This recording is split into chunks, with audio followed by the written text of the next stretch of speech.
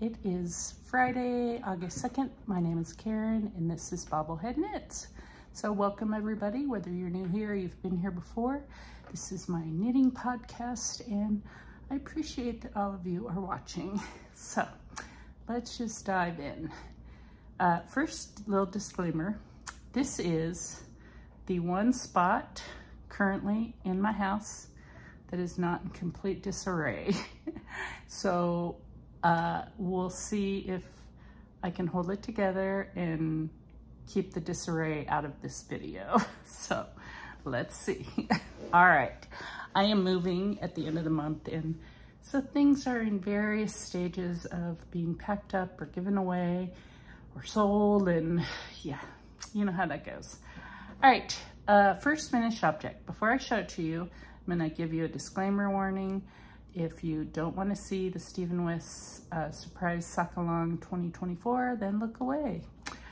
All right, I've warned you, now I'm gonna show it. So, here it is.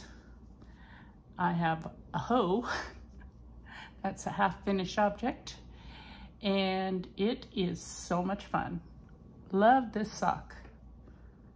Not exactly traditional sock knitting. So if you are one of those people that only like traditional sock knitting, this is not for you. So simple knitted vanilla socks are fine. This is not it though.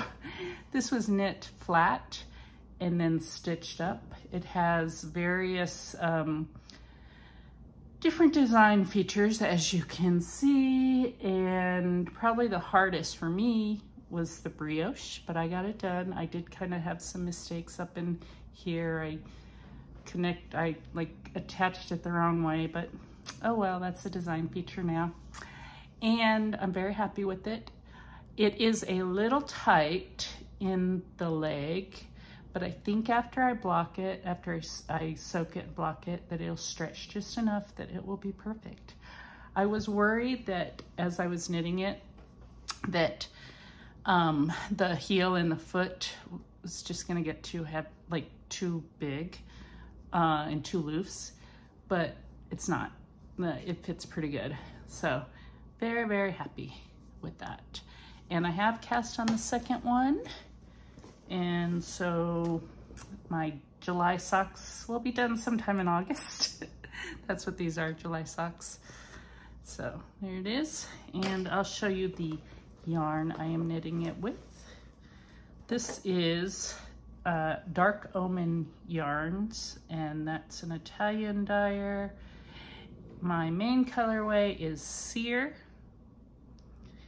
Then contrast color number 1 is Sunstorm. Contrast color number 2 is Wizard's Robe. And contrast number 3 is Riz Salad. So there they all are together. This sock, when I put it on last night, I was watching the Olympics. My husband and I and my daughter were sitting on the couch, put it on. We were all like, ooh, what a fun sock. This is by far the funnest sock I now own. I might give it away. We'll see though. I need to do some strategic surgical enhancements. There are some issues with it. I'm not going to show you too close. I don't know if you can see, but there's an issue right there, and just some of the things I need to tighten up a little, but nothing too major. I am happy with it, and I will be finishing them this month. So what else? Oh, my husband suggested that I give you a close-up view of all my knitted pieces, like not just hold them up in front of the camera. I was like, well, then they'll see all the mistakes, so nah, not doing that. One day when I get really like confident in my knitting. I'm pretty confident, but some of these stitches are just not the best looking. So like this line, not the best looking. I did knit the size 2, which, you know, I think because he does such wonky, weird sizes, that's like 60 stitches, but then you get to the body of the foot and it's 64. I would have maybe just wanted more stitches up here. I could have done more, like another round of chevrons. So I'll show you with this one. I could have just added more chevrons because it wraps this way, like this is the body of it and it wraps around. But I didn't do that on this, so I'm not gonna do it on this, but something to think about if you have a cast these on. And I know some people have added just a little bit of wiggle room more, and maybe I should have, but you know, you learn as you go.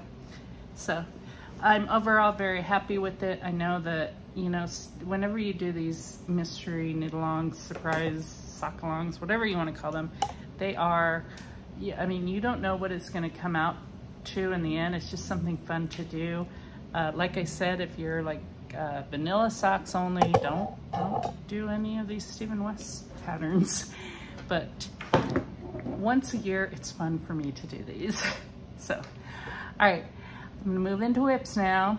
This first whip should have been another hoe, but I ran out of steam last night. This is my June sock. It's called a nice rib sock. It's by Glenna C. It's a free pattern on Ravelry. And I knit it. The yellow here, yellow green, is Green Lantern from My Yarny Corner. And then the green, which I'm also gonna do in the toe on in the green, is just a green from Soccer Mom Knits. And it's a 3x1 rib, very vanilla pattern. I cast these on in June. I was traveling for a big chunk of June into July, and so I didn't get them done.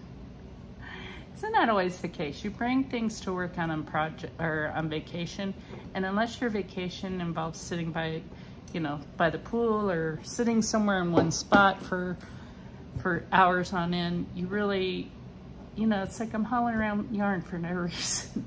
So I did, you know, I feel like, okay, it's fine. Next time when you go on a trip, don't bring all these projects. Bring like one and just be, you know, okay with that. So I kind of did that. I brought 2 projects.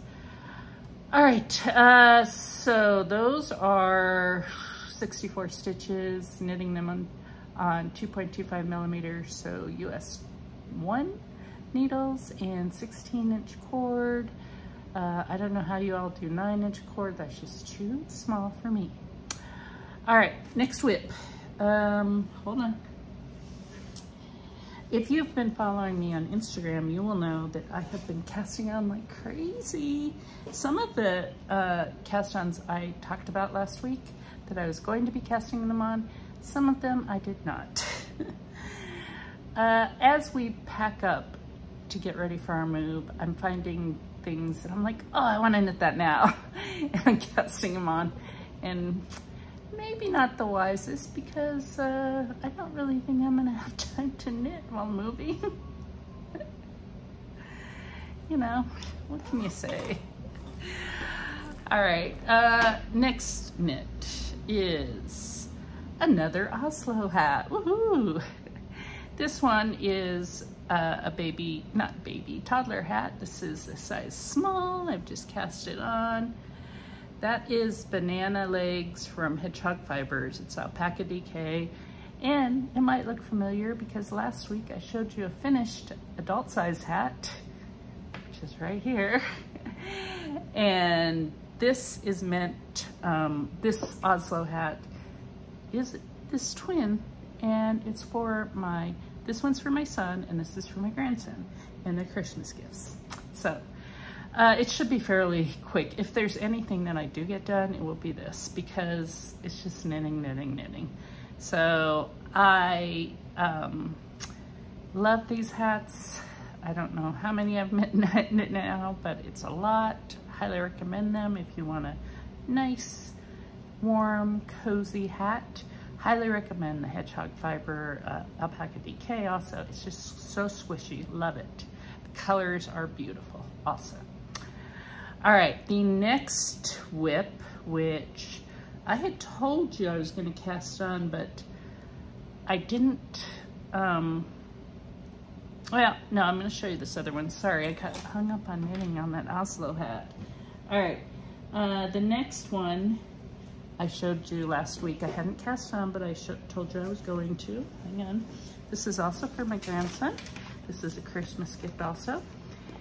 This is a flax sweater, and I am knitting it in the size 1 to 2 year, and there it is. And I need to slip for the sleeves. It's hard to show you this. There it is. This is Big Bad Wool Weepaka in the colorway Skunky. Yeah, best yarn for baby knits. I love this yarn. In fact, I love it so much that last year I knit the same sweater in the same yarn, only in a different colorway. And it fit him so well, and it was such a quick, easy knit that I was like, I'm gonna do that again. So that is coming along. That won't take me too long. I mean, it's a little baby sweater, so, or toddler sweater, so won't require a whole lot of time, but I just need to sit down and do it, which will be interesting as I get busier this month. All right, next cast on. I did tell you about this last week too. This is the one that it's a surprise, not really a surprise. It was meant for a Christmas gift for my husband. And originally I told you I wasn't gonna tell you what it was. I was just gonna knit it and show you at the end. Then I let slip that it was a sweater. And then realistically, I was like, he's gonna have to try it on. So I might as well just show it because he will know what it is. If he watches this, there won't be any surprises, but this is my Dustland sweater by Stephen West. There's the beginnings of it. And I am knitting it in Shibu knits in the Haven colorway. And if you hang on, I'll tell you what that is. It is 80% extra fine merino, 20% cashmere in the colorway Caper. And you can no longer buy this yarn. So this is a DK weight yarn that dyer is no longer dyeing. Although Jimmy Bean's wool is dyeing certain bases of this, but I don't know if this is one of the bases. This is DK weight, but I am holding it double to get worsted weight. It is creating this beautiful fabric, soft, sturdy, just, I love it. I really regret not buying more of this in different colors so that I can make myself one. So beautiful, beautiful sweater. And I've shown my husband, he's excited. He was with me when I cast it on.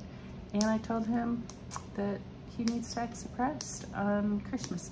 He will, because he's the forgetful type. He'll forget that I cast it on. I'll make him try it on, and you know, like a week later, he'll be like, what sweater are you knitting me?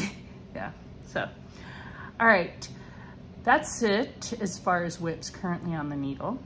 There is another whip that, well, okay, there's 4 more whips that I plan on casting on in the next week.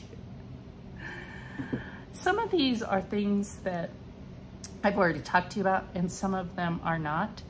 I'm gonna show you one of the new ones that I haven't talked to you about, just so that you have time to join in the fun also. So Witchin' Stitchin' Mama is having a a make-along. Hang on, I want to get up her page so I tell you the proper information. All right, so she is having a knit-along. It's knitting an emotional support ghost. And it can be, okay, well, not knitting, making an emotional support ghost.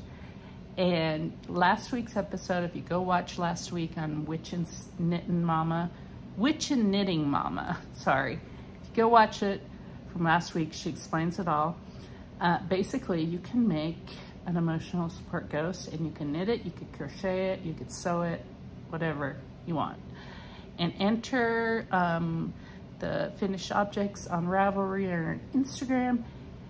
And the MAL runs until Halloween, and there will be prizes.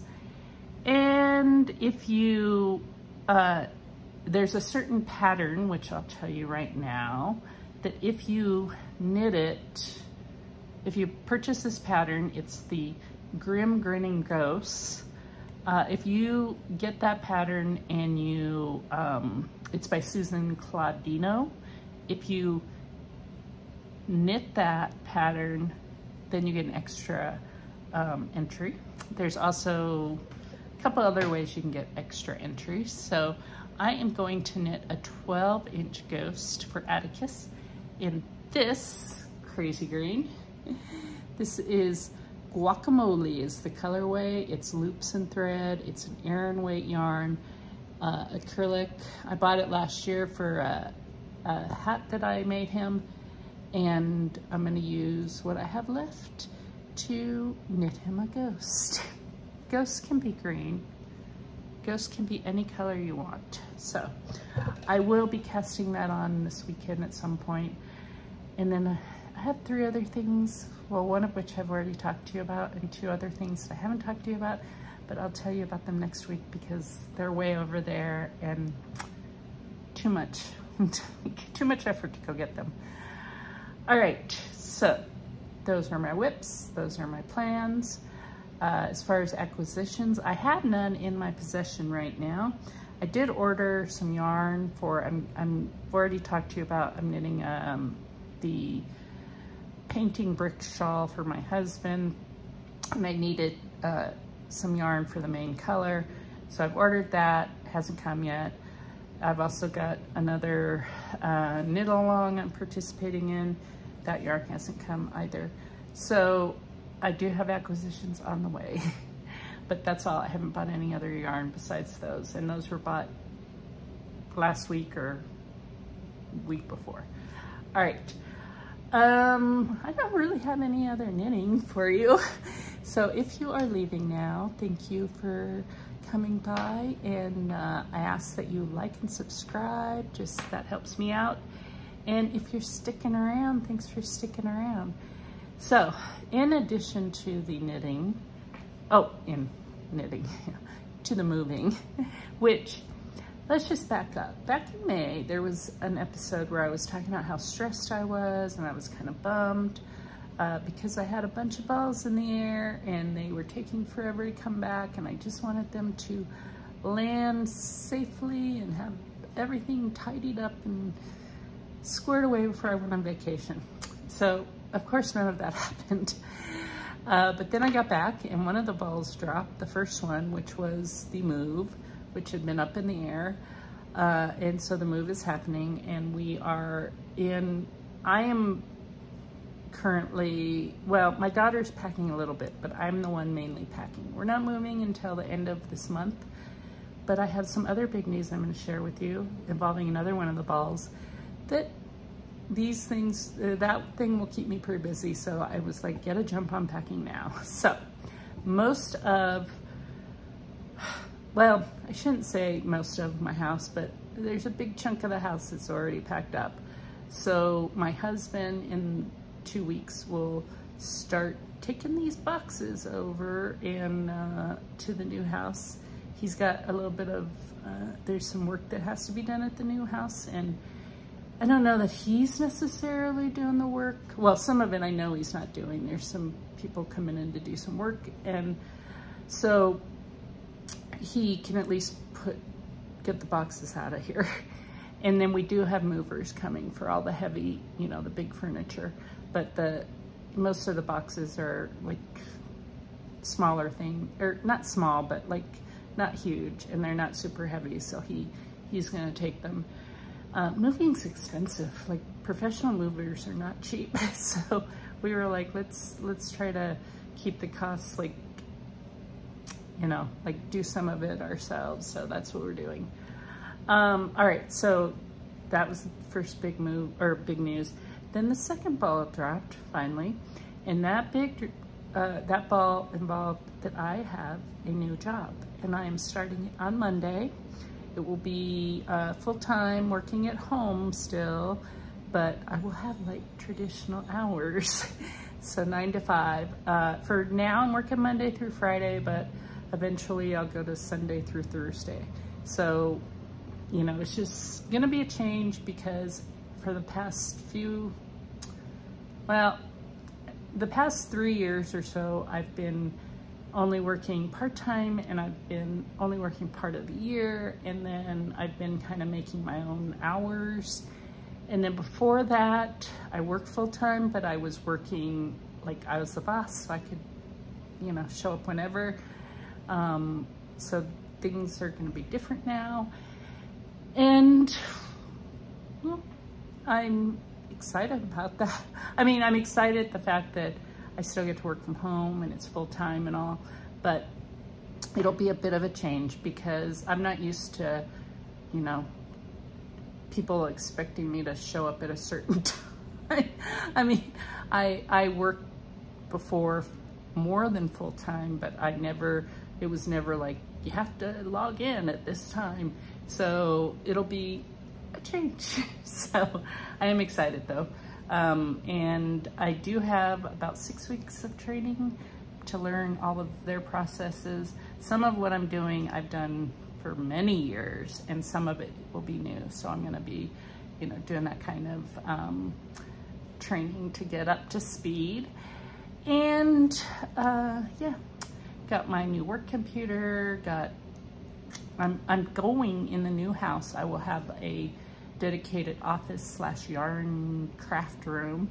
So that's exciting. And I have bought, my desk was delivered to the new house already. So I haven't seen it, but it is there. And yeah, it'll be nice. So at some point I'll be doing some videos on setting up the yarn room and setting up my new office type thing. So we hope that I have time to do those videos.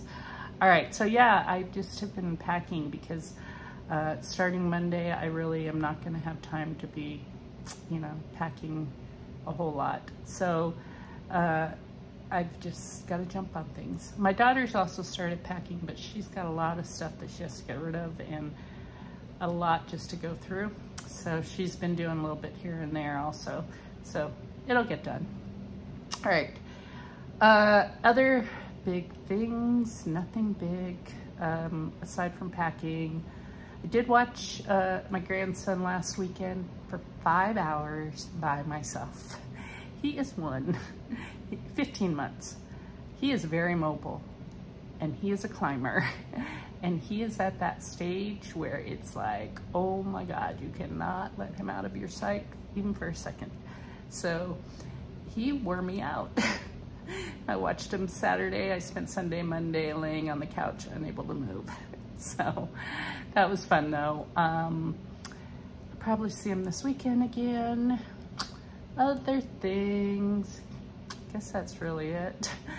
I have not really been, well, I've been reading, but I haven't finished any books, so I don't have any books to tell you about. I've been watching a lot of the Olympics. Every evening when they do like the day's highlights, we watch those. I'm not really, when I'm home, I don't like turn on the TV, so I haven't watched during the day, but at night my husband will turn it on, and so we've all been, my daughter and I and my husband have been watching those things. So excellent, like just very entertaining. We've been having fun with all of it. So other things, that's it really. I don't have a whole lot today. So I'm gonna let y'all go. I will be back. I'm gonna try to be back. Well, I know I'm gonna be back middle of this week. Not this week, but next week on Wednesday. I will do a state of the stash because I need to report my July numbers. So if you want to tune in for that, watch for that Wednesday. I'll probably film that soon, so you'll probably see me looking just like I do now, but it won't go up till the middle of the week. Otherwise, everyone have a great weekend, have a great week coming up, and I will see you next week. Bye.